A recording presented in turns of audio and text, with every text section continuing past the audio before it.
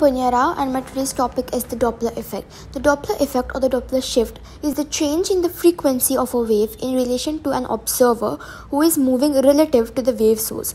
The reason for Doppler effect is that when the source of the waves is moving towards the observer, each successive wave crest is emitted from a position closer to the observer than the crest of the previous wave.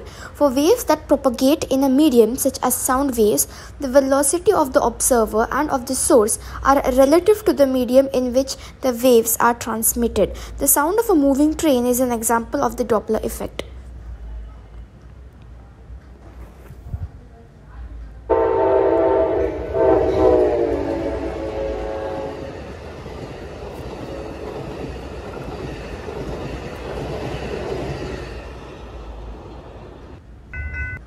The formula for the Doppler effect is F0 is equals to V plus V0 upon V plus Vs into Fs, where F0 is observer frequency, V for velocity, V0 is observer velocity, Vs source velocity, and Fs is the actual frequency of the sound wave. This was a short explanation of the Doppler effect by me. Thank you.